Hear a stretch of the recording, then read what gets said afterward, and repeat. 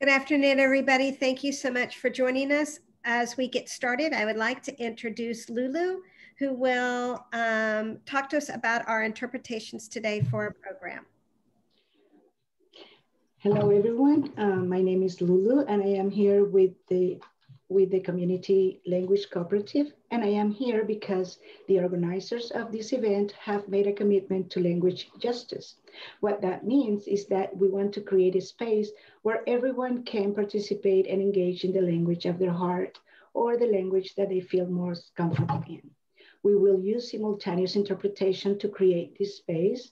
And when I finish saying this in Spanish, we will turn on the interpretation and you will see a globe icon that says interpretation. If you do not see the globe icon because you are on a phone or in a tablet, you can click on the three dots of the part that says more, select language, and choose either language or either it's English or Spanish. If you're not fully bilingual, we ask you to please select your preferred language. And if you're bilingual, feel free to listen to everyone in their language. When you select your language, you can check mute original audio so you don't hear both languages at the same time. These instructions will be given in the chat box also. Hola, mi nombre es Lulu, estoy con Community Language Cooperative y estamos aquí porque los organizadores de este evento se han comprometido con la justicia del lenguaje.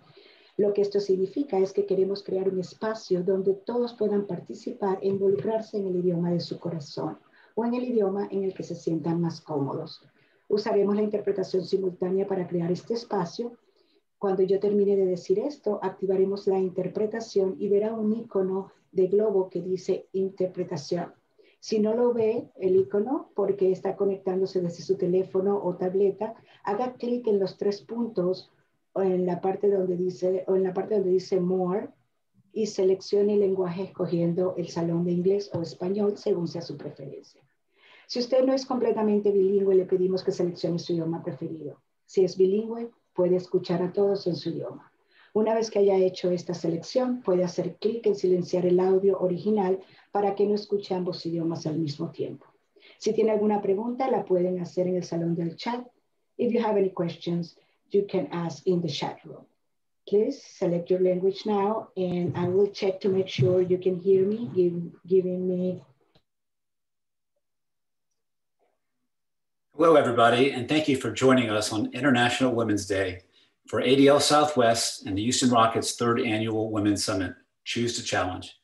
I am Southwest Regional Board Chair, Mark Trachtenberg, and I have been looking forward very much to today's program because I know it's going to be inclusive, informative, and inspirational. Before we begin, a little bit about the ADL and why we have a women's initiative. ADL was founded in 1913 to fight anti-Jewish hate, but our founders quickly determined that you can't fight one kind of hate and ignore others. We must all work together to counter exclusion, marginalization, disrespect, and discrimination, because when those things affect one of us, they affect all of us. ADL's Women's Initiative was founded by Board Chair Sherry Levy and other committed leaders who knew that while we have come a long way in obtaining equal rights for women, we still have a long way to go. One of our founding members and our own Women's Initiative Chair, Yvonne Harris, will tell you more and introduce our moderator. Thank you, Mark, for starting us off today. And as Mark mentioned, my name is Yvonne Harris, and it is a joy to serve as the chair for ADL's Women's Initiative. Happy International Women's Day, everyone. This is the highlight of my day, and I thank you for joining our webinar and for the honor of your time. The mission of ADL's Women's Initiative is to unite diverse women and ADL's efforts to promote respect and challenge bigotry through dialogue and awareness. Like the program we're about to experience, Women's Initiative sponsors and supports several events annually featuring distinguished, engaging speakers on topics related to ADL's overall mission. To set the proper foundation, International Women's Day is a global celebration of the achievements of women. It also serves as a prompt to remember our collective responsibility to advocate for women's equality. Connected to this concept, I understand that the success of the women's initiatives and our programs, and this program in particular, which is now in its third year, is an extension of the work and the achievements of all past WE chairs, WE members, and ADL leaders who have been a consistent support. This has truly been a team effort. This year's theme, Choose to Challenge, is one that we're all committed to through our panel of leaders and experts to learn how to face our challenges, learn from these experts as they've faced their challenges and are groundbreaking game changers, and why they chose to meet those challenges head on and overcome them. As you hear the word challenge today, please remember that on the other side of every challenge is an opportunity. So lean into our panel and take away tangible actions that will set you up for your next great success. One of the experts who will lead us today is Julia Morales. You may know her from her coverage of the Houston Astros and the Houston Rockets on AT&T Sportsnet. If you don't know her, you will by the end of the program, and you will want to tune in and watch her. Julia, on behalf of the ADL and the Women's Initiative, we are thrilled to have you as our moderator. We'd like for you to introduce our panelists and then start by telling us your story. Thanks, Julia. Oh, thank you. Thank you so much. Well, this is already a challenge for me to be involved in something like this. I'm so thrilled to be a part of it. And I want to start by wishing everyone a happy International Women's Day. I don't know about you guys, but already jumping on social media this morning and just seeing all the love and the posts, and it truly is inspiring. And every day I believe should be International Women's Day, but on a day like this where we all kind of come together and have these important conversations is just, I'm just thrilled to be here and be a part of it, and to be surrounded. When I say this was a challenge for me, to be surrounded by the group that I'm surrounded with today, and the being able to ask them questions, it's just inspiring. So let's get on with it. Let's hear about our panelists. Like I said, in a very impressive panel we have today. So I'm going to read off their bios because they're so impressive. I don't want to mess anything up. So I'll start with Cynthia Cooper Dyke, whom you probably know as one of the greatest basketball players in history, named most valuable player of the WNBA finals all 4 seasons. She was with the Comets, go Comets, and she still holds the record for the most finals MVPs. The fans even voted her as one of the top 15 players in WNBA history, and now using her knowledge and skills to coach and educate students of Texas Southern University. Then we have Tamika Curry-Smith. I guess you guys could wave. I should have told y'all that when there you go. I know you can see there's Cynthia waving as well. Tamika Curry-Smith, though, president of the TCS Group, a company that provides human resources and diversity, equity, and inclusion solutions to clients in a variety of industries. She's headed up DEI teams for Nike, Mercedes-Benz, USA, Target, and Deloitte Consulting, among other companies. She's received the Chairman's Award from the National Black NBA Association and has been named one of the Diversity NBA's top 100 under 50 executive leaders. Impressive stuff there. We thank you for joining us today. And then Alex Lewis, wait for us, Alex. There you go, with an awesome backdrop and everything, ready to go. A member of the inaugural class of female Eagle Scouts. Having obtained their Eagle Scout designation while attending high school and college simultaneously. Can't wait to dive into your busy life here in a second. Alex currently attends Lone Star College Tomball, where they will earn their associate degree with highest honors in May. Congratulations on that. And then they plan to attend a 4-year university and focus on a theater career. Somehow Alex finds time to volunteer with Planned Parenthood, Holocaust Museum Houston, and serve as stage manager of their college's theater company. So much there. And last but certainly not least, because her amazing resume could take up all the time that we have today, Dr. Laura Murillo, wait for us there, has been president, there you go, and CEO of the Houston Hispanic Chamber of Commerce since 2007. She has led the chamber to set unprecedented records in membership and revenue, making it one of the most influential chambers in the country and the recipient of the National and Regional Hispanic Chamber of the Year Award from the U.S. Hispanic Chamber of Commerce. She is the founding president and CEO of the Chamber's Foundation, founding executive producer for the Chamber's radio and TV programs, and her storied career has included a 7-year stint as an executive at Memorial Hermann Texas Medical Center and 15 years as an executive at her alma mater, the University of Houston. Dr. Murillo's awards are too numerous to mention, but most recently named Texas CEO Magazine's Top 30 Texas CEOs during COVID-19 for the exceptional leadership she displayed in 2020. Told y'all, impressive panel we have today, and I know we're all very excited to be here.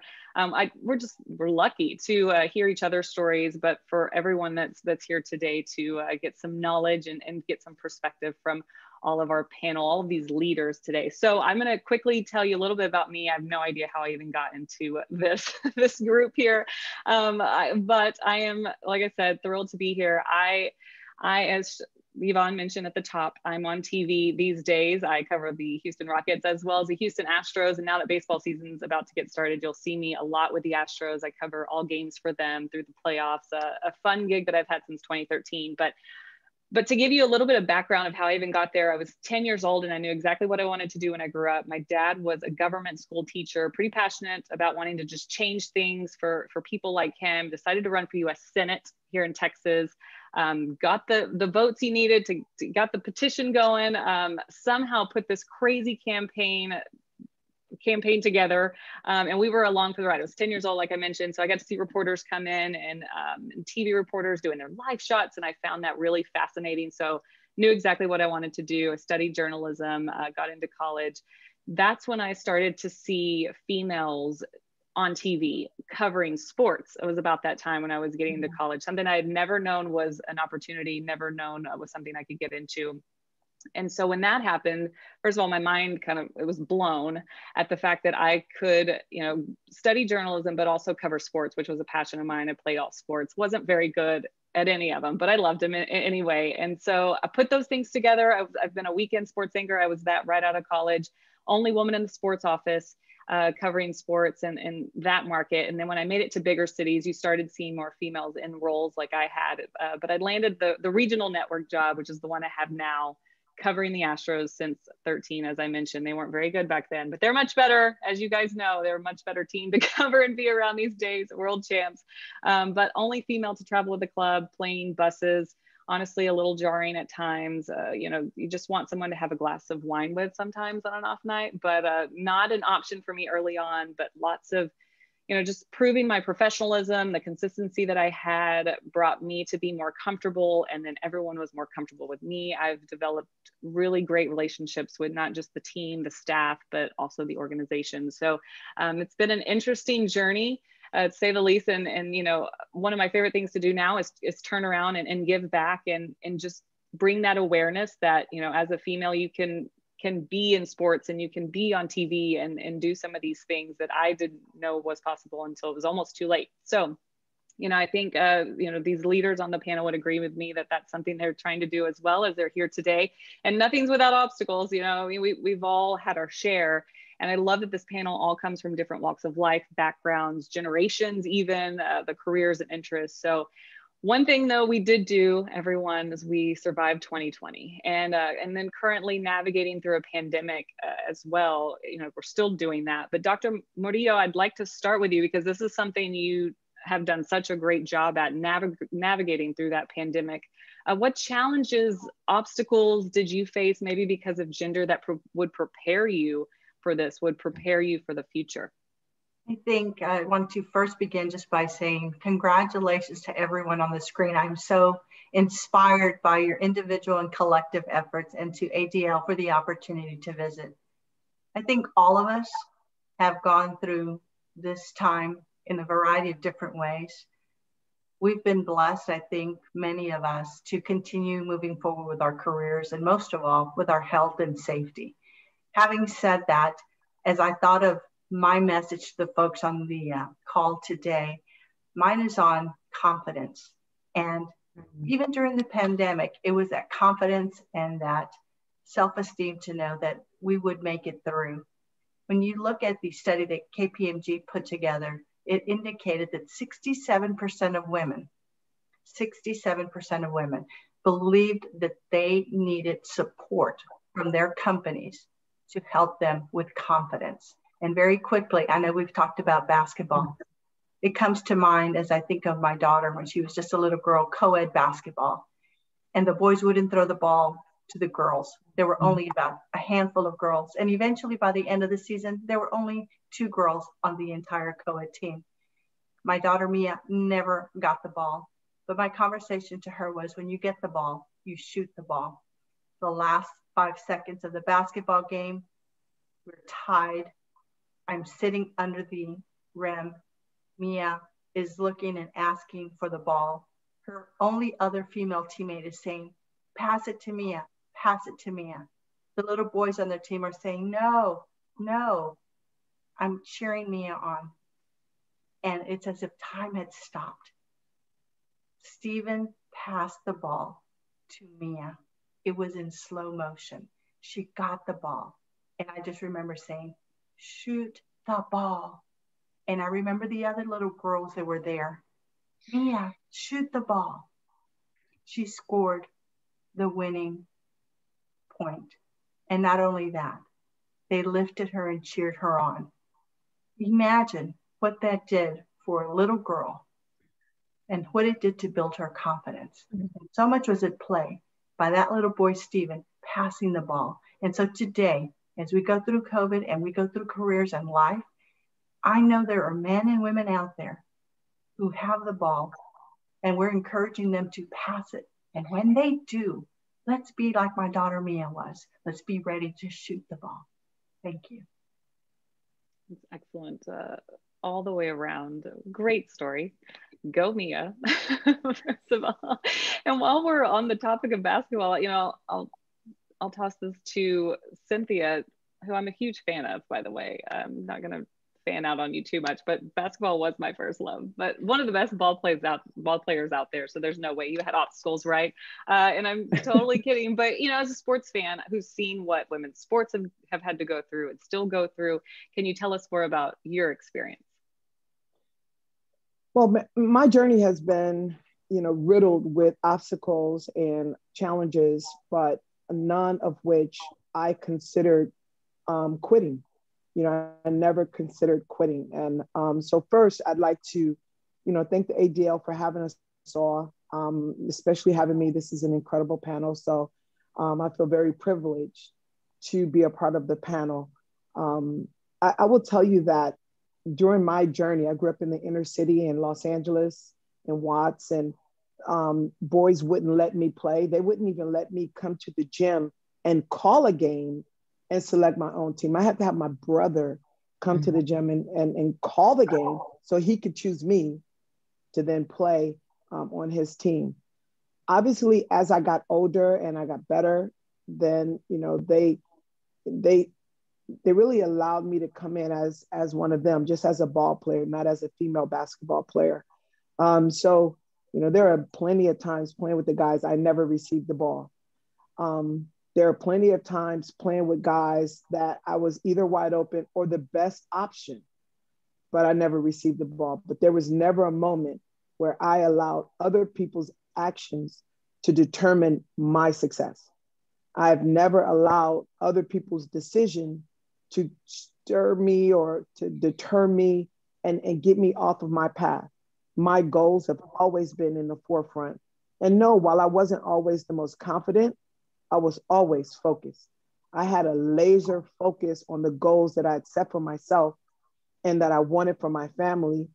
And that was where my energy was placed. That's where my focus was. That's where my determination was placed. And I would just encourage everyone that because we all have different stories, I would encourage everyone to look in the mirror and know that the person staring back at them is enough.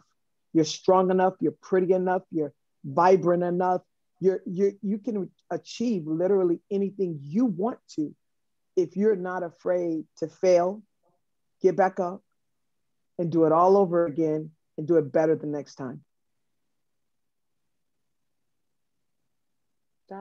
We'll keep going. And before I go to our next panelist, I mean, it's this idea sometimes when women find themselves in roles that maybe they weren't traditionally a part of before, it's that not only when we get those jobs or we get those opportunities or we're on those teams, it's like we have to be perfect, but also how can we be perfect when, you know, some of us find ourselves in situations where people think we're automatically less than or we're less knowledgeable because of gender. And that's something I've had to deal with. That's probably the biggest hurdle I had to clear, was being in a man's world. Gosh, I wish we could get rid of that whole term. But you know, it's being there, being in a job where I'm trying to talk about a sport like baseball, which, you know, women are not playing baseball just yet at the major league level, where, you know, I'm talking to my audience, mostly men, who a lot of them think that I just don't know what I'm talking about because I didn't play, or just because I'm a female. So that's one of the biggest hurdles I've had to climb. It's taken a lot of work. You know, in the beginning, I did feel like I had to study harder and be this and work harder than men.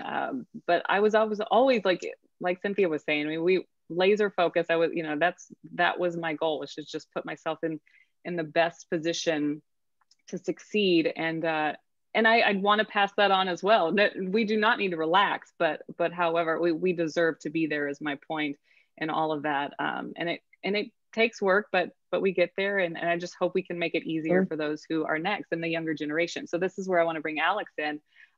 Alex, proving people wrong, just with about everything that you're doing, earning Eagle Scout rank, and very quickly too. That's not normal how quickly you were able to do that, but girls, young women just allowed in recently. So what made you want to pursue that? And did you feel any sort of pushback? So women actually were only allowed into Scouts as participants into the Scouts BSA program as of February of 2019. So I made it in just under 2 years. The average is around 4 to 5 years to achieve Eagle. So you're right, I did it in about half the time that most people do. I think my biggest motivation there was the fact that I saw my older brother earn Eagle before I did. And I'd been kind of unofficially in Scouts for a really long time. I'd gone on campouts, I'd done, you know, knife safety, I'd done camping, I'd done a lot of things that Scouts do. I just hadn't received any of the credit for it, just because of a letter on my birth certificate, essentially.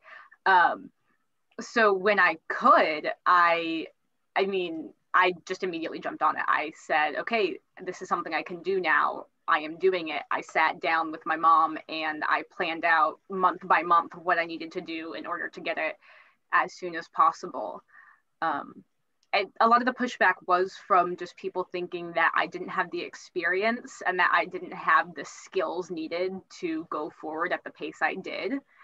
But I just proved everyone wrong. It wasn't a matter of, you know, I had to do anything specific. It was just I kept being a very proficient Scout and doing what I knew I needed to do to get my Eagle, and I proved everyone wrong really quickly. I attended the National Youth Leadership Training and showed my leadership skills there, both as a participant and as a staffer.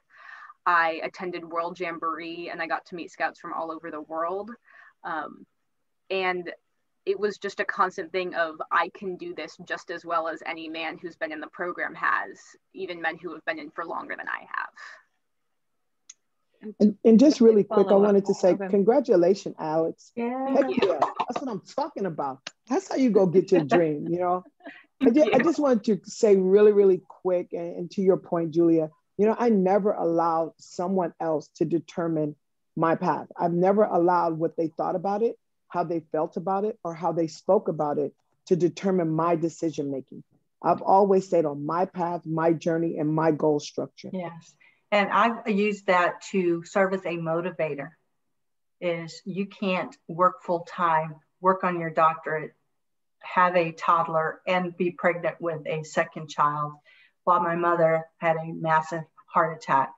None of that deterred me. It made me more focused. I surrounded myself with people who believed in me.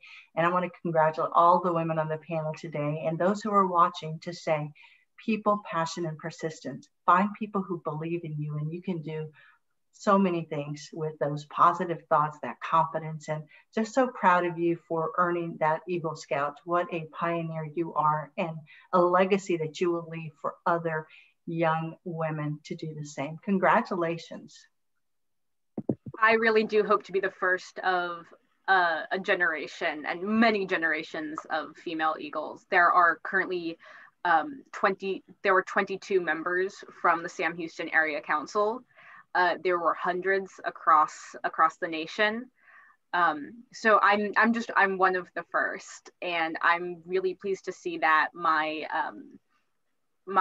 fellow scouts all over the country have had the same confidence that I have in pushing forward, because I know that it hasn't been easy for any of us, especially getting it in such a short time. And honestly, I'm amazed that I was even chosen for this. You know, I looked at everyone else's resume and I was like, I just joined an organization and, you know, I went camping. But I guess what people have pointed out is I did do more than that. I'm doing all this while going to college as a Jewish scout. So I think there is a lot to be said for, you know, not letting any boundary that anyone tries to say is some kind of limit, actually letting it be. It's not worth letting it be a limit to you. Just ignore it and keep pushing. I love that Alex is a part of this, because this is all about changing ideas, cultures in a way that's better for everyone, and creating the conversation. I want to bring Tamika in, and I've got some follow-ups for all of you, but Tamika, I want to bring you in because this is your specialty, doing some incredible work. What led you to what you're doing now? What experiences made you so passionate about diversity and gender equality, et cetera? Yeah, thank you. First of all, I want to also say how grateful I am to be a part of this wonderful group and to be here for International Women's Day, which is so important. And I've been doing diversity, equity, and inclusion work for about 20 years now. I say that it's not just my passion, but my purpose, and can't imagine myself doing anything else. But I really kind of stumbled into this work. I'll give you a little bit of backstory. I was born and raised in the Detroit, Michigan area. And although Detroit is often thought of as a predominantly Black city, which it is, it's also a very diverse city in many other ways. And many people don't know this, but it has the largest Middle Eastern population outside of the Middle East, a large Jewish population, a large Polish population, a big Asian and Indian population. And I grew up with all of that diversity around me, friends from all walks of life, religions, ethnicities, backgrounds. I probably went to as many bar and bat mitzvahs as I went to mosques with friends. And so that was really the backdrop of my upbringing. And we were all friends, didn't see diversity as a bad thing, but a good thing that really enhanced our lives. And I will say that that probably has inspired me throughout my life and my career to try to recreate that in all of the spaces that I've been in. But unfortunately, in corporate America and many of those spaces, even, you know, going to college, being in the minority, being one of the few or one of the only, has been more my reality. And so I've just been focused on, how do I change that? How do I proactively give back? How do I help recruit and bring more people from different backgrounds into organizations? And then once they're there, help them thrive and, you know, continue to develop and get promoted and rise through the ranks. And so I think it continues to be a focus for corporate America.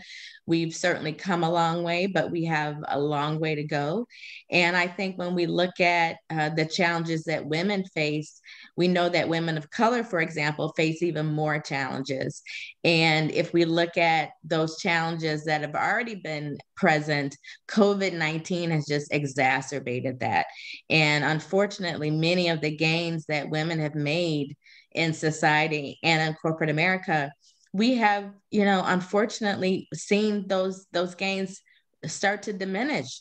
And so when I think of this focus on choose to challenge, it has never been more important than now, when it's really incumbent on all of us to challenge these inequitable systems that we know exist.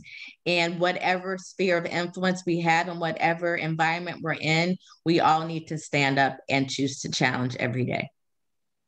Well, to Amen. follow up and get some, yeah, right. And to get some more insight on maybe what some of these companies are trying to do, what is the next step? And, you know, where is it going right now? Where do we all need to get better first, you know, priority wise? What are companies pushing for right now? And what do you hope that we're all pushing for right now? Yeah, I mean, I think a really easy framework for us all to think about is workplace, workforce, marketplace, and community.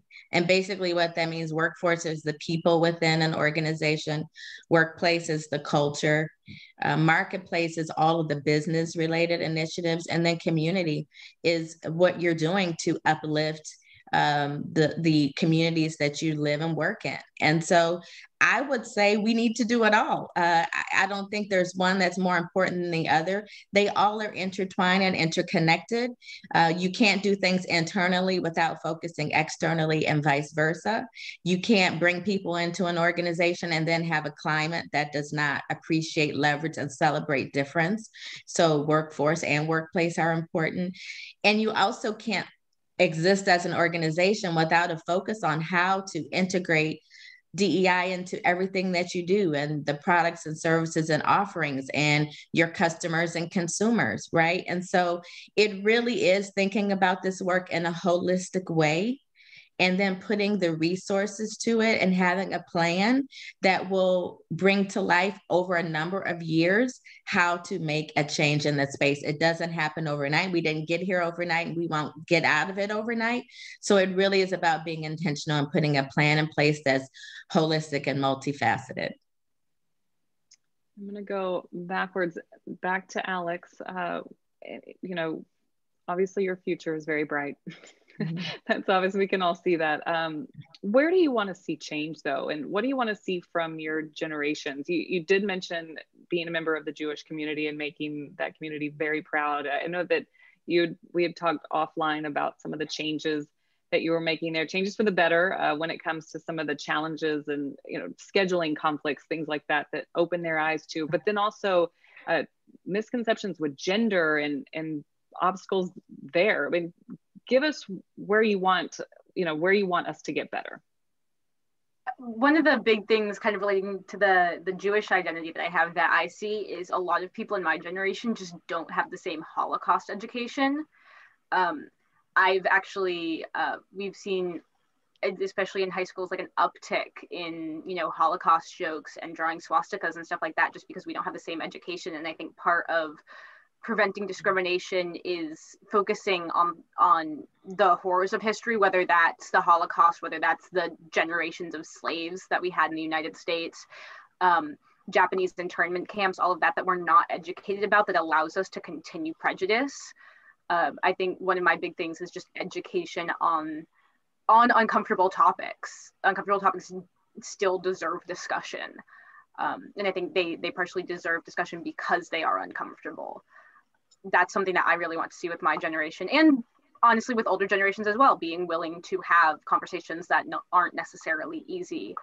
I think my generation is getting better with acceptance in some areas. We have higher rates of LGBTQ youth, partially just because we're more accepting of those identities. We're giving words to identities that have just not been given that same respect before. But I think we do, especially in terms of just casual discrimination, have a long way to go. We're very conscious of using slurs, but not as conscious of things like stereotypes. And for my generation, I really want to see more consciousness about that, and about about changing our unconscious biases. Great to hear it from you, and how you feel about those things. And you're a big part of that generation. So we're looking to you to help change it all for the better. As I swing this back around, Dr. Murillo, a more high profile career for you. This is something I was, you know, as I did more research on all the things that you've accomplished, that high profileness is something that I found, you know, similar to what I do as someone that's on TV, and all of a sudden people, you know, I have to be careful. You know, we have to be careful in everything that we say and the way we live our lives. It turns into your lifestyle. I was lucky to have parents, mentors who prepared me for that part, but it can be a struggle, you know, wanting to be a good example, but also needing to maybe bite your tongue when you don't want to be silenced. And there's this balance. Did this come easy for you, you know, just being in your position and having all these eyes on you? What advice, is my question, would you give to someone that's younger that's headed for a job that could be similar to yours? Well, I attribute so much of this to my role models and my most important influencers.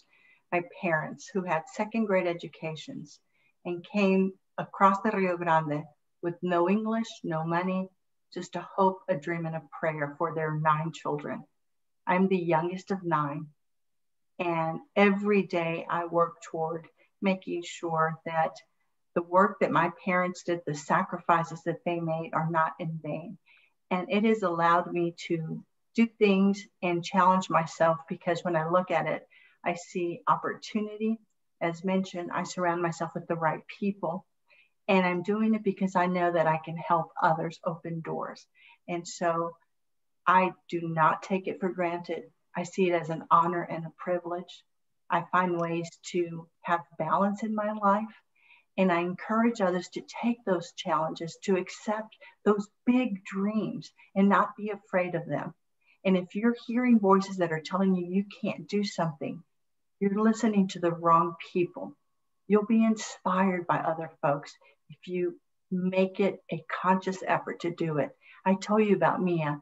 She now is 18, is a first-year student at Georgetown University with an A average. My eldest, Marisa, she pursued mechanical engineering. And I still remember those little boys in middle school and high school who wouldn't give her a chance to do the kind of work that she wanted to do. They wanted her to design the t-shirts. She wanted to design the car. And I remember specifically, they were building a car for a big national competition, and the boys couldn't saw through to build a car. And she said, let me try. And they said, you can't do it, you're not strong enough. But what they didn't know that she'd been self-taught to knit, and she had very strong hands. And one boy said, go ahead, try. And she did it. And she ended up cutting the entire frame for that car. And next month, God willing, she's graduating from Columbia University, an Ivy League school, with a degree in mechanical engineering. Congratulations. That's awesome. Congrats. That is awesome. You know, today is International Women's Day. So it's a celebration, you know, this is, like I mentioned earlier, on social media, just around, even on TV, you're seeing the segments. And this brings up another question. Is this important?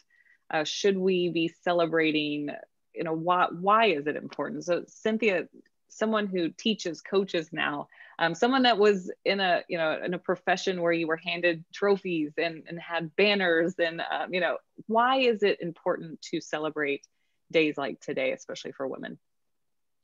Well, there's a certain level of acknowledgement that goes with, you know, a day like this, and it acknowledges and it also teaches and inspires people who, like, I didn't know Alex was an Eagle Scout. I didn't know what it took to become an Eagle Scout. You know, there are certain things that I would have never known had it not been celebrated on days like this, you know. And I also look for opportunities to celebrate us, to celebrate women, to celebrate each other, to lift us up and motivate us to do better, to want better, to aspire to be better. You know, for me, I didn't have a lot of role models growing up and people telling me what I could do. I had more examples of what I should not do, of the path I should not go down. And that served as inspiration also. So you find ways to inspire yourself and to stay on the path that's destined for you. You know, I tell my players all the time, step into your spotlight. I can't step into your spotlight. You need to have the confidence and the fearlessness to step in your spotlight. And that's what a day like this does for women. It allows us to step into our spotlight. Yeah, and I mean, I would add that, you know, representation matters. So we know, like you said, if we're trying to inspire this new generation, if you see it, then you believe it, and then you can achieve it. So it's important for us to recognize, celebrate, and uplift women who have accomplished so much from the beginning of time, but don't always get talked about. So having a particular focus to highlight those efforts and to highlight the accomplishments is important to show young girls and young boys, quite frankly, what is possible. And, you know, there's this African proverb of, you know, if you educate a man, you educate an individual. If you educate a woman, you educate a nation.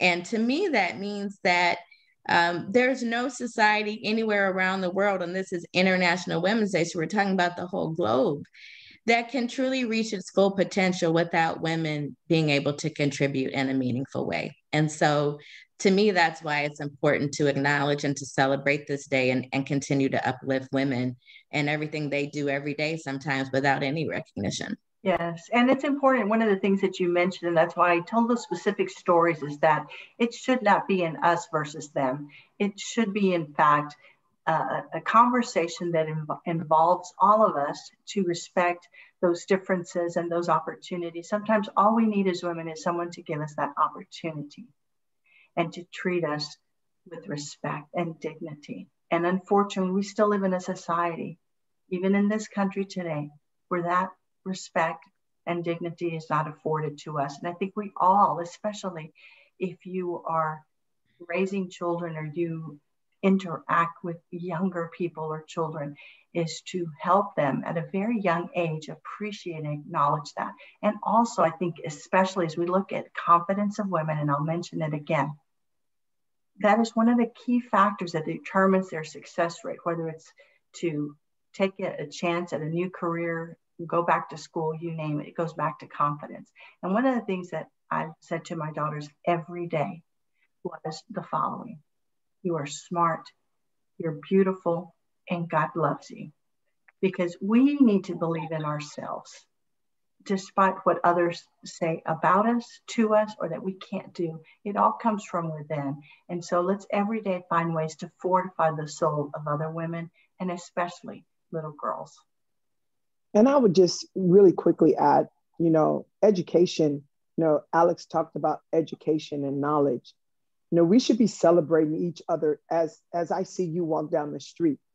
We should be celebrating each other all the time and sharing these stories and lifting each other up and motivating. And I want to be celebrated as a wife. I want to celebrate you as my daughter. I want to celebrate, you know, the moms and I just think the entrepreneurs, we should be lifting each other up every single day. And hopefully this sheds a light on that fact so that we can do it more often. It doesn't have to just be one day.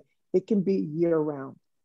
And on that note, you know, women own more than 12 million businesses across the country. Think about that. And I know you're out there listening. There's someone out there thinking, I want to start a business. I want to go back to school. I want to get this designation.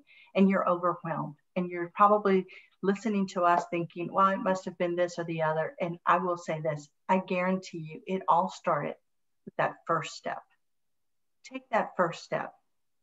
Mark it out. Look at what Alex did. She didn't go from, I want to become an Eagle Scout to getting it. It was a process. It was one step at a time. I carried around my application for the doctoral program in my tote bag for 6 months before I had the courage to take that first step. And so, again, write it down. Take that first step. Don't let it overwhelm you. Also a great point. I don't think we're ever too old to be inspired, you know, either, and by each other. And so I get excited when I hear about what women are up to and what the younger generation is up to, but also what my colleagues are up to and people that are around me. I just saw there was a young woman who was the kicker for the Vanderbilt football team. And so that was a big moment for me. And not that, you know, I know what I want to do with my life, but watching her take the field, I'm holding my newborn and I'm like, wow, what can I do next? Like, you know, what's next for me? I mean, it was exciting. And you get that rush. And I think that we all need to continue to push each other and make ourselves better. We are seeing some women join coaching staffs in baseball, not softball, baseball, Major League Baseball. They're making sure that dressing rooms are made for females only, and some of the new ballparks that are coming up, they're gutting out some minor league ballparks and making sure it's done. That was inspiring to see. But a couple of years ago, last year I didn't get the chance, but 2 years ago, I got to call a couple of innings of play-by-play for a Major League spring training game. And that was a huge deal for me because it was just new. It was something, it was, you know, the next step for me. And I don't want to speak for everyone else, but I hope that one day it's not a big deal only because I'm a woman, because that's kind of how it felt after the fact. I got a lot of, wow, you're a woman in the booth. Wow, you know, and I was like, no, wow, I just called play-by-play for a Major League Baseball game. Like, that's really cool. And I haven't done that yet. And I didn't mess the whole thing up. So, you know, I think that's the goal, right? I think we're not there yet in a lot of professions and organizations, but yeah, you know, bottom line, I think we do continue to recognize and praise each other, even if it's new or if it's not new. Like Cynthia was saying, it's good to push each other. So praising each other, lifting each other up. I hope we all continue to do that, not just in times of need either, just the because, right? Just because. Yeah. is very important. Well, just to add to that stat, as you talked about that, number one, congratulations for that. It may be the first of many. And as you said, that it opens doors for others. In the area of equity and pay for women, we are still earning 75 cents to the dollar. In minority communities, 45 cents to the dollar. That is unacceptable. And on top of that, we are raising children and are usually the primary caretaker amongst our families. And so as women, it is extraordinarily important to uplift and support women as much as we can, given the many responsibilities that we hold. And it is also important for you to know your worth and to claim it and not be ashamed to ask for it, ask for that promotion, ask for that opportunity. It's there. You need to find ways to make those things happen, the things that make you happy, where your impact and influence is very evident. And so don't be afraid. Take those big leaps. Dr. Murillo coming in with some excellent words of wisdom and some advice. And I loved what you were talking about earlier on just all the responsibilities that we have. And I just added one to my plate. I had a baby 5 months ago.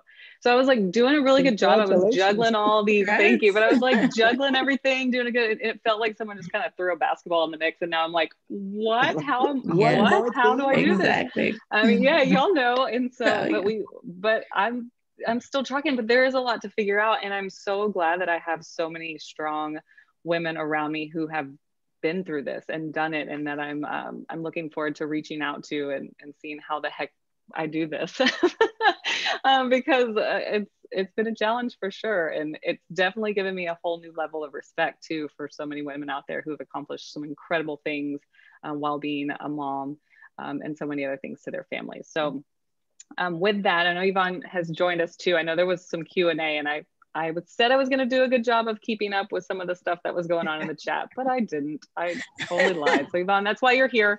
Help me out. Let's see if anyone has some questions for the panel. Sure. We have some questions in the panel, but first I just want to say I am absolutely on fire listening to you ladies. Just such an inspiration. Laura, I love your advice to go for the big dreams. That's what this is about. Don't think small, go big.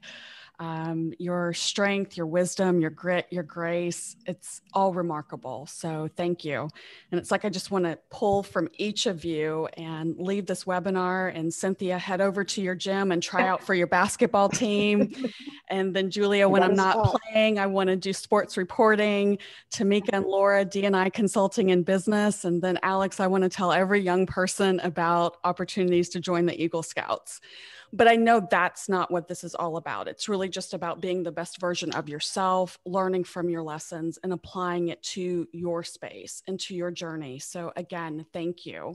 And Cynthia, let's go to you. There was a question that came through from one of our participants today. And it says, as a female, when you played in the WNBA, did you feel slighted knowing that you were not being paid like the men in the NBA? And I know we've talked about pay in this call, but just wanted to get your opinions on that question. Well, to be honest with you, no, because the WNBA was in year one.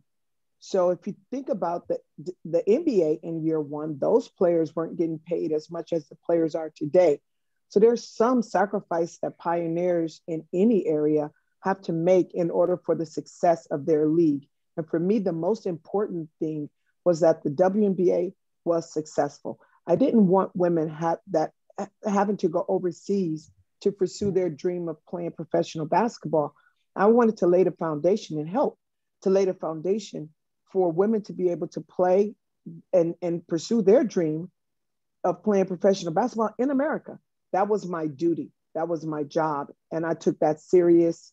I took that seriously every single game, every practice. Anybody who's ever played against me or practiced against me know that to be a true statement. I never took it for granted. I understood the importance of the moment. And I made sure for all that I could do that my team was successful and that we laid a solid foundation for the WNBA players to come. So for me, no, I'm more concerned about, as we talked about statistics earlier with Tamika and Laura, you know, about as a Division I head women's basketball coach, the pay difference in a Division I men's basketball coach. I think, you know, yes, their basketball is a little bigger, but I don't know if their game is bigger. I happen to be a Hall of Famer too, so let's throw that in there.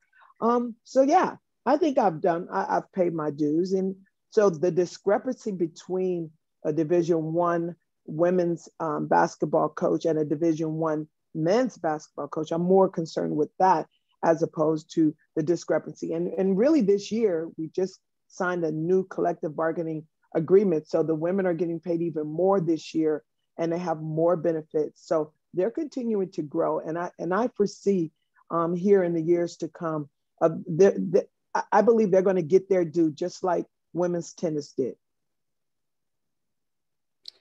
The game continues to evolve, and Cynthia, we just thank you for your leadership on and off the court. You are a difference maker, as all of you are, so thank you.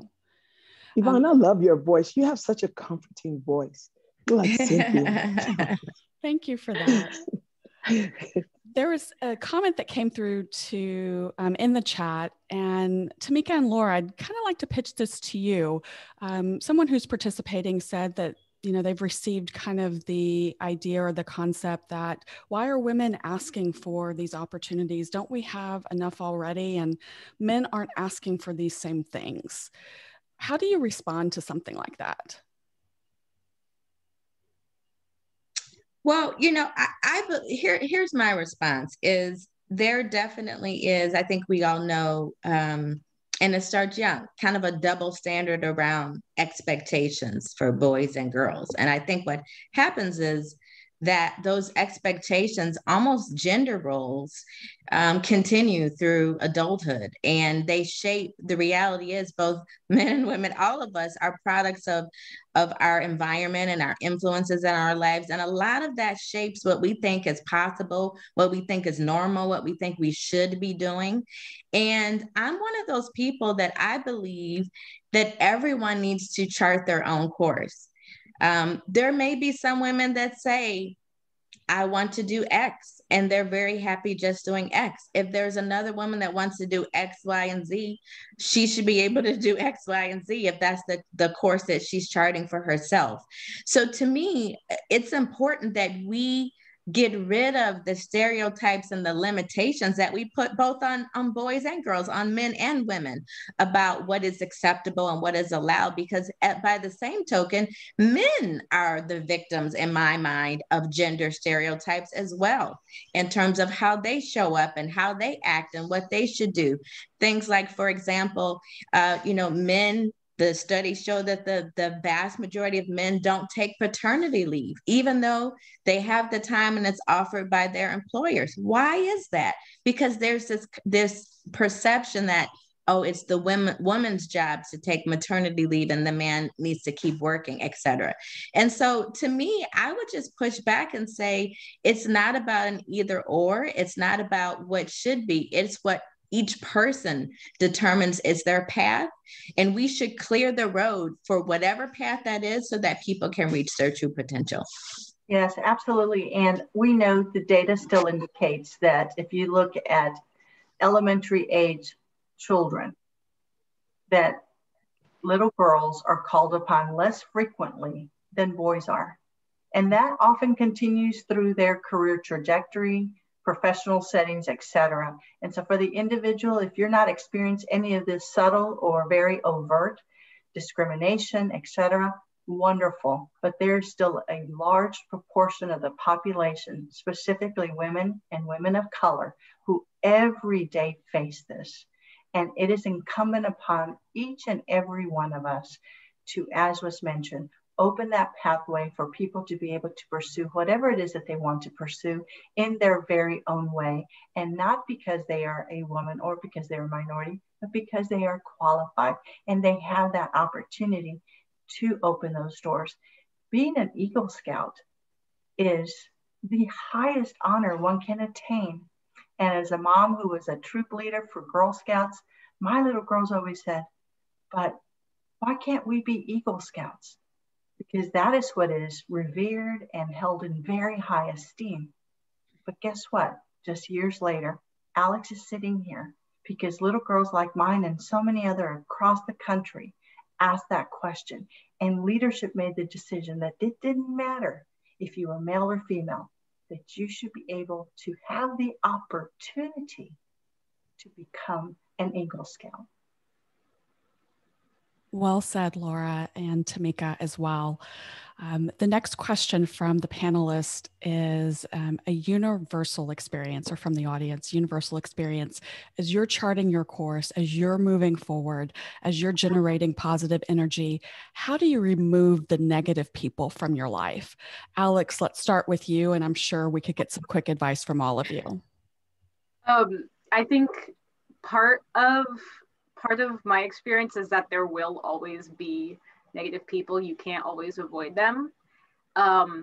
One of the best phrases I have learned to just keep in my vocabulary is, I'm talking, be quiet. Because I've had to use that. I've had, men speak over me when I'm the senior scout or when I'm the person who knows more. And just being able to say, I'm talking and you don't get to talk over me, is really, really important. So that's my biggest thing.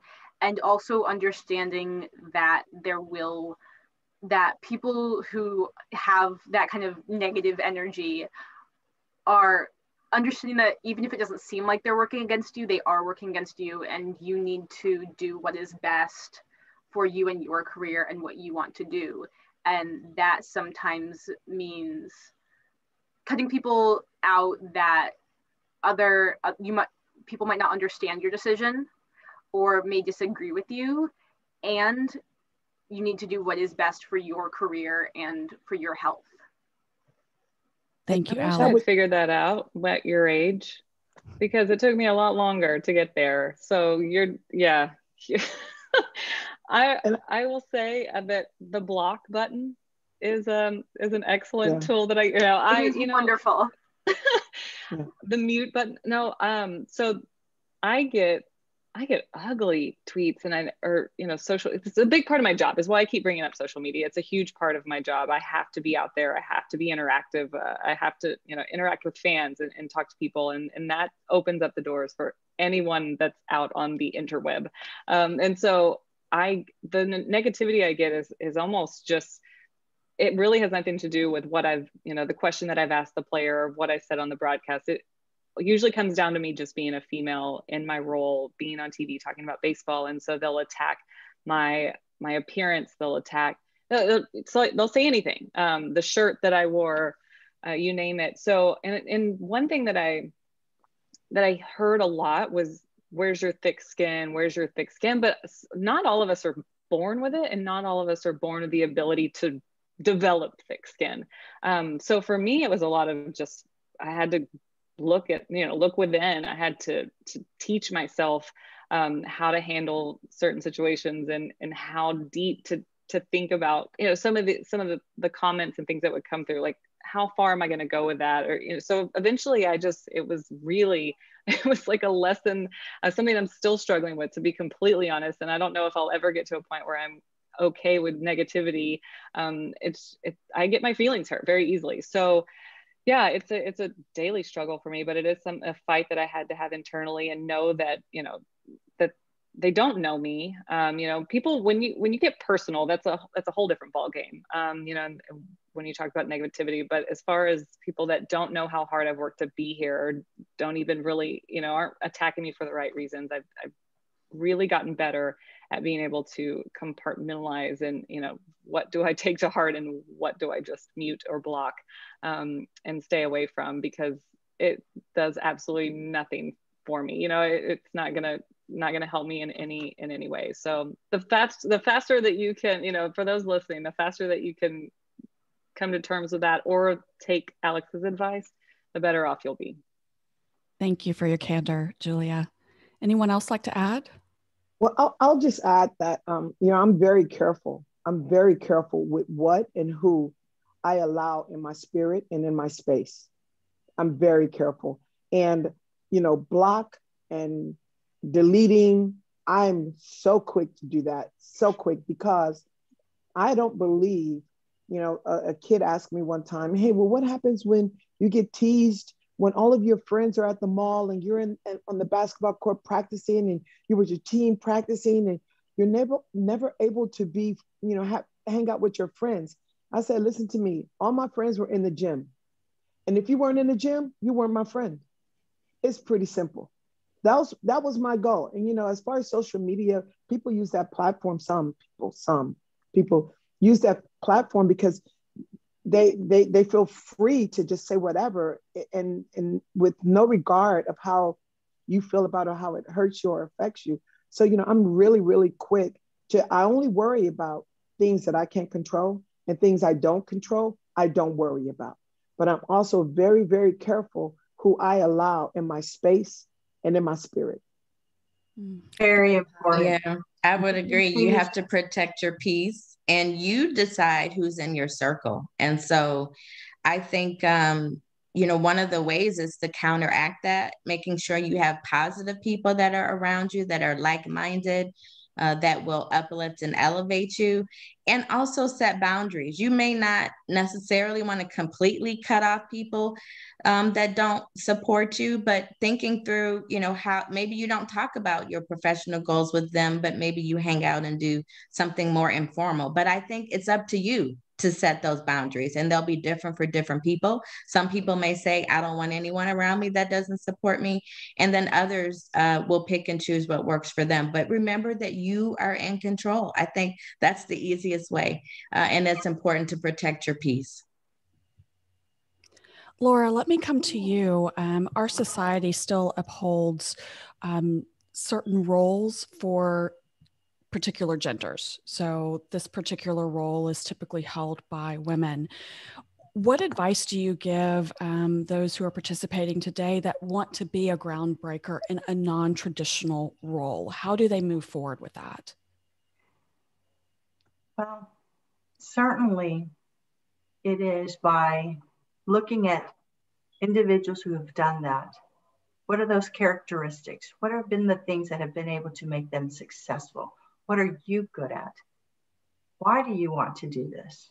And then once you assess all of that, is to work toward it. And the biggest thing I have found is that I was never the smartest, but one of the things that I was very persistent. I was very passionate, and I always surrounded myself with people who I believe were smarter than I was. And it gave me the tools to move forward, whether it was leaving the Texas Medical Center as one of the highest ranking, reporting to the CEO on the executive committee, leaving that career to go to a nonprofit, which was the Houston Hispanic Chamber of Commerce almost 15 years ago, a nonprofit that was going through organizational challenges that needed a new office space 2 months after I arrived.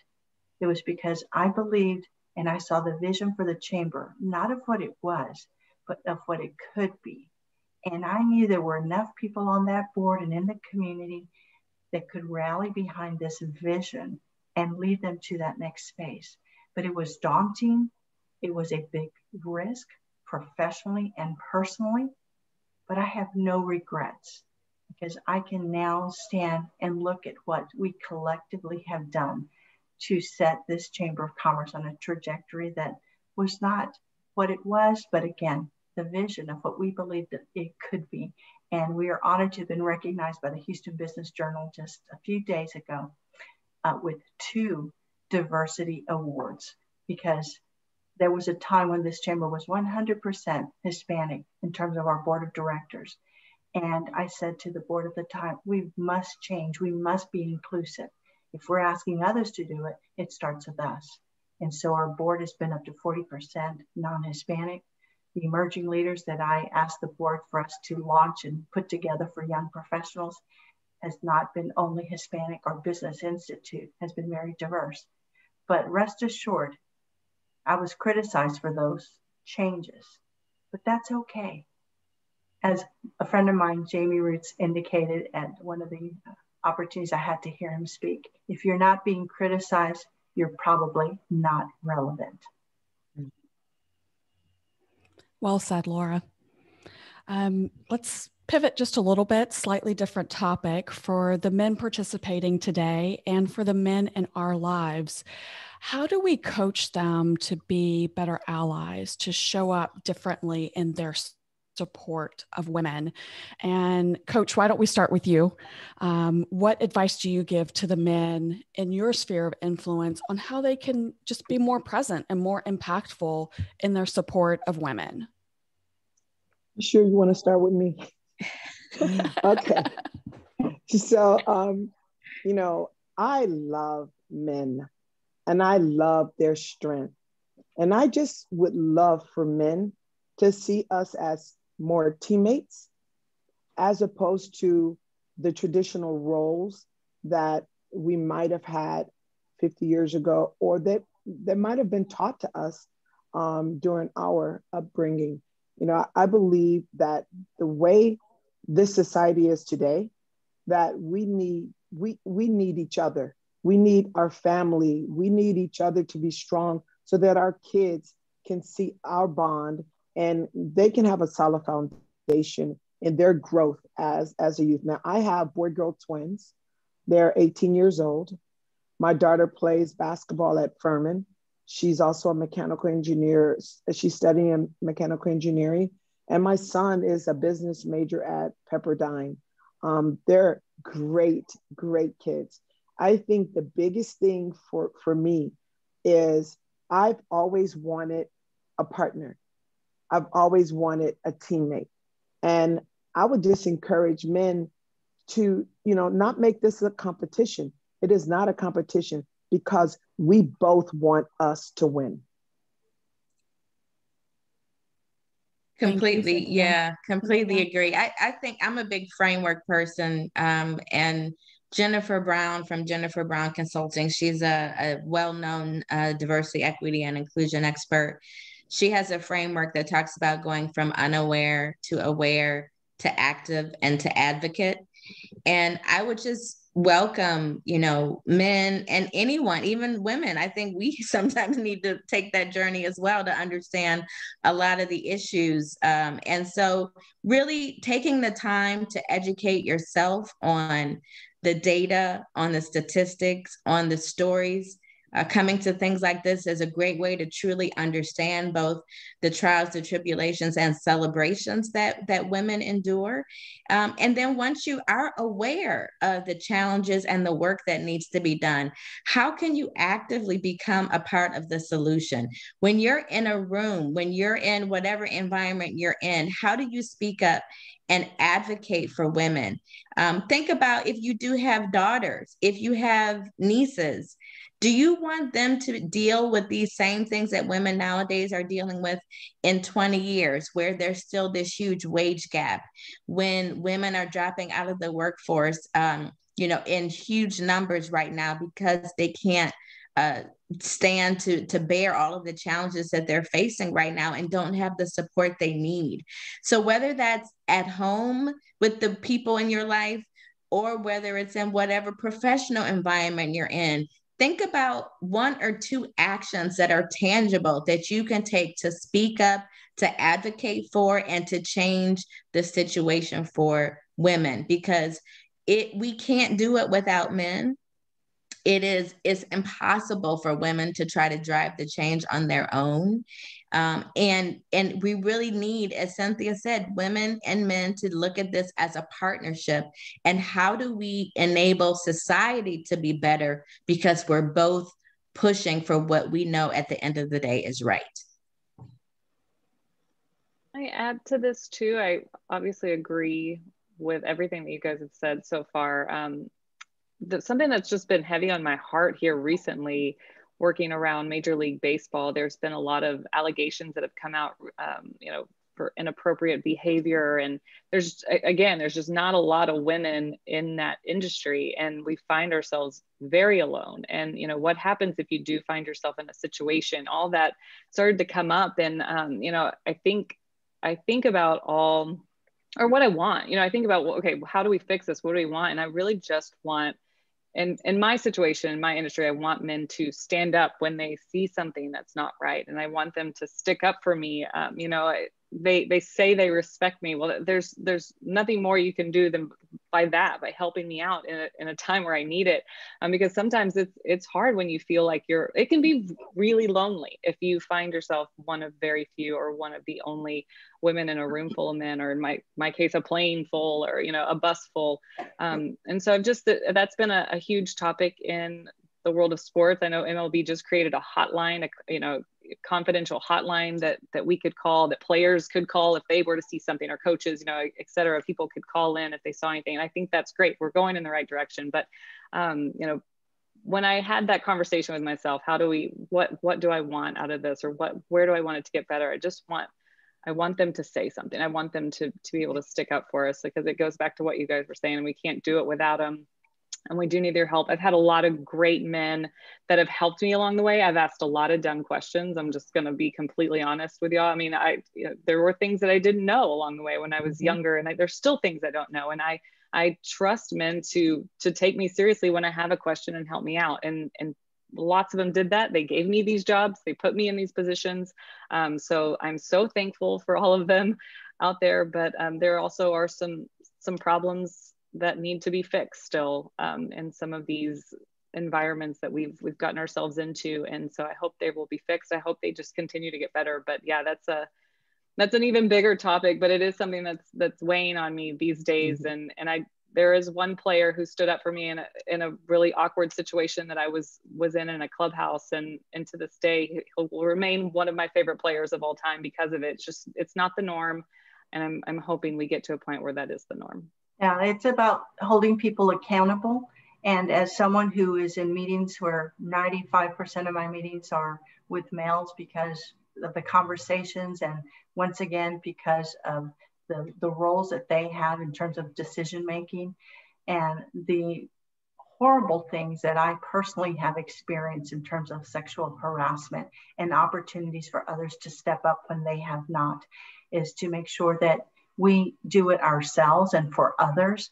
And we are seeing, I do believe now, a more conscious effort to hold people accountable for those actions, so that perhaps they think twice before they make some of those comments. But I recall at a very young age, 19, being sexually harassed in a room with my boss and about 10 other men, and they all laughed.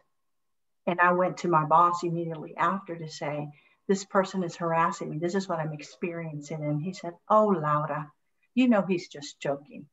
And by the way, we can't say anything because this particular program that this gentleman was involved with would gain some bad commentary, etc. My point is for you, and understanding the role that you play, is that we must hold people accountable, and that it still happens today. And let us not forget that. Thank you, Laura. It still happens. It's not the exception. And we've got to make it not okay. We have to shift what is the norm in our society. Alex, I'd love to hear from you as well. I've had at least 2 teachers that I can think of in high school that have I had one who, my PE teacher, who would just call me sweetheart. And I had to go to the nurse at one point, and he, made comments about it being, lady problems, casual stuff like that. It's just why do you think that's okay? that wasn't even okay years ago when it was more normal. I had a teacher who would constantly make jokes about the girls who were in cheerleading uniforms, and he was 60 and had grandchildren who were our age. And none of the men in the class ever said anything. And I tried to report him and nothing came of it. They basically said, well, he's a teacher here, you know, he's filling a gap in the classes that we didn't have, so we can't get rid of him. And you're just gonna have to deal with it. And I had a list, a literal physical list of stuff that he had said, weird stuff that he had said and done to me and my female classmates. And the assistant principals, who were mostly male, basically excused it. And that made some really uncomfortable situations. And I think that if any of the men in that class had stepped up and either talked to that teacher or the principal, things would have been different. And they would have taken it more seriously. So I think one of the most important things that men can do is amplify our voices and say, yes, I saw that. Yes, that did happen. And just, I believe you.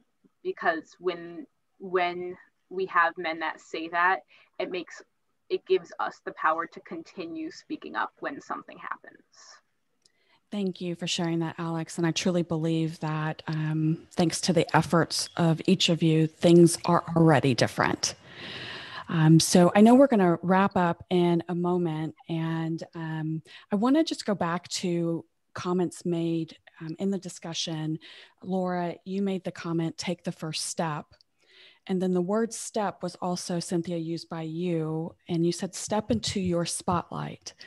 And for many who are on this call, I was watching the NBA All-Star game last night as I was prepping for this event, and completely warmed my heart to see Cynthia being honored during the All-Star game. And that wasn't just her win, that was all of our win. And that ties back to International Women's Day and celebrating our achievements. So I know you're very humble, Cynthia. You didn't even mention it, but what a great learning for all the young people just to see all that you've contributed, not to women's sports, but to sports. And what was shared last night, so many of us have felt in our heart for you for so many years. So please take your own advice and step into your spotlight from last night. Hey, well, congratulations. I was, I actually missed it, but I saw a replay of it because I was doing some other work. The thing for me is it's never about me. It never has been. I love basketball. I would have played in the WNBA for free. I love women being successful and stepping into their spotlight so that they can encourage the next generation, the next person to do the same. So for me, it's about being solution-based. So I never truly saw an obstacle. I only saw solutions to overcome that obstacle. That's where my energy has always been placed. And so it was fantastic to know that I was honored. I don't take those opportunities for granted. I'll just say that we all should be honored. I mean, Alex, what you're doing, and Tamika, and Laura, and Yvonne, I've already said it, and Julia. I mean, what you're doing and what you're enduring on a daily basis that none of us know about is amazing. And so I want you to continue to stay encouraged that you're on the right track and that you're doing a fantastic job. So I appreciate the love, but it's really about all of us. It is about all of us. And thank you, Cynthia, for those great comments. And we are close to time. So grateful and appreciative for all that you've given today, all that you've shared, and looking forward to opportunities to continue this conversation in whatever format it looks like. And guess what? We don't have to wait till March 8th, 2022 to come back again and to continue to support each other and to continue to celebrate each other's achievements and successes. So many thanks to our supporting partners today, the Houston Rockets, the Houston Dynamo and Dash, AT&T Sportsnet, the TCS group, Texas Southern University, where Cynthia coaches, the Women's Resource Group, Women in Sports and Events, the Menninger Clinic, Veritex Community Bank, Congregation Beth Israel, the EPIC Collaborative Advisors, the HCRJ, which is the Houston Congregation for Reform Judaism, Lone Star College, and the Mexican Consulate of Houston. And even just reading that list, what great support and great engagement from our community. So thanks everyone again for your time. Thank you for all the advice that you've shared. And most importantly, thank you for the ADL for powering this program and making it happen. Again, happy International Women's Day to all, and enjoy the rest of your day. Yeah. Thank you. Bye. Great job. Great job. Great panel.